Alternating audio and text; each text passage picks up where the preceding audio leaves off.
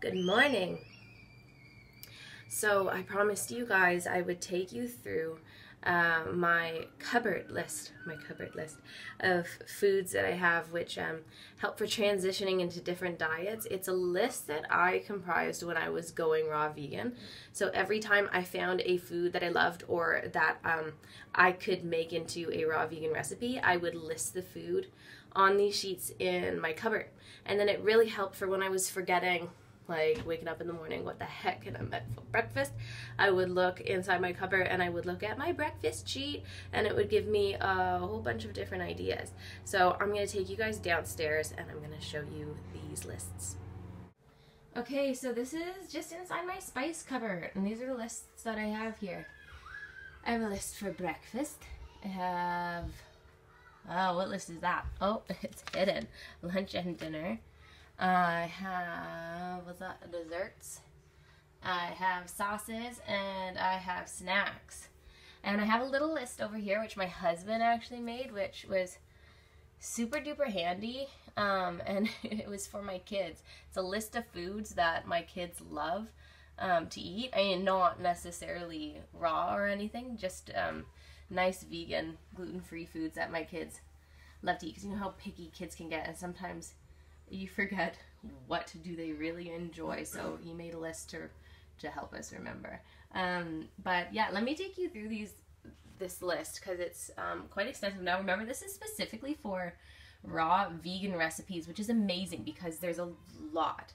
But these can obviously be vegan, they can be gluten-free, they can be, like, you could make whatever. So these are the recipes that I discovered when I was going raw. So for breakfast, I could just have fruit. I could have a smoothie, chia seed pudding, dates. I don't know why I wrote dates down because I normally would never just eat dates for breakfast. These are also probably, like, can you tell I haven't looked in here in a long time. So some of these are just ideas, like, to add into things or things that you can eat that are raw or that I enjoyed. So dates, lemon water, pancake crepe, and yes, you can make those raw, super good.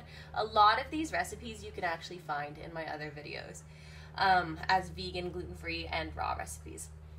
So nut butter, sprouted seeds, jams, juice, yogurt, coconut kefir, so good. I've got a recipe for that too. Crepe, I think I already put that. Nuts, seed, honey, strawberry, honey. What is that? Okay, honey, I don't know if I would recommend honey right now. Or anymore. Buckwheaties are good. Buckwheaties are good. Dehydrated buckwheat, super yummy. Oatmeal, you can do chia or buckwheat oatmeal, and even just oats that are raw you could do. Apple bread, and then crackers, pizzas, zoodles, salads, wraps, sandwiches, soup, burgers. Yes, I did burgers raw.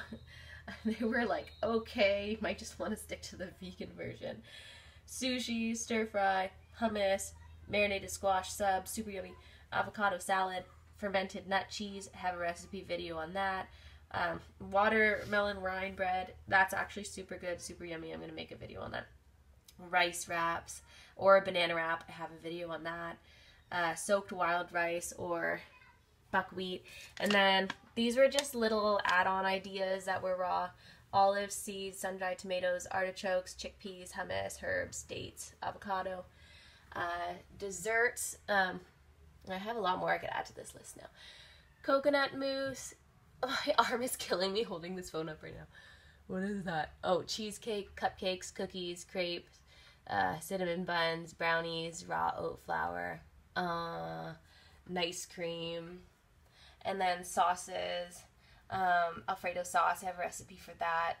Just tomato sauce, different tomato sauces you can make. Pestos, barbecue sauce, bruschetta, guacamole. Did I spell guacamole right? I don't even know.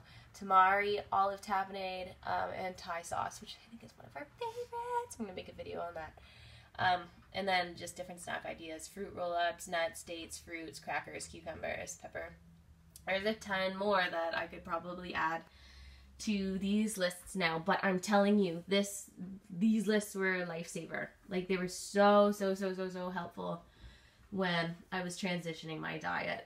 So helpful. It's so easy to forget what you can eat and what you can make and it gets really discouraging and hard sometimes. So go for this. Make something like this for yourself, foods that you enjoy, and then just stick them wherever you'll remember to look. Alright, I hope you guys enjoyed the video. Don't forget to like and subscribe. I have tons more videos just like this, and let me know what you think, or even different recipe ideas that you guys have. Stuff that I could add to my lists. Yes, please comment. Okay, have a good day, my friends. Bye-bye.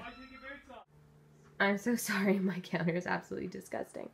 I wanted to add this recipe in for you guys at the end because this is actually what I used my little recipe cupboard for this morning.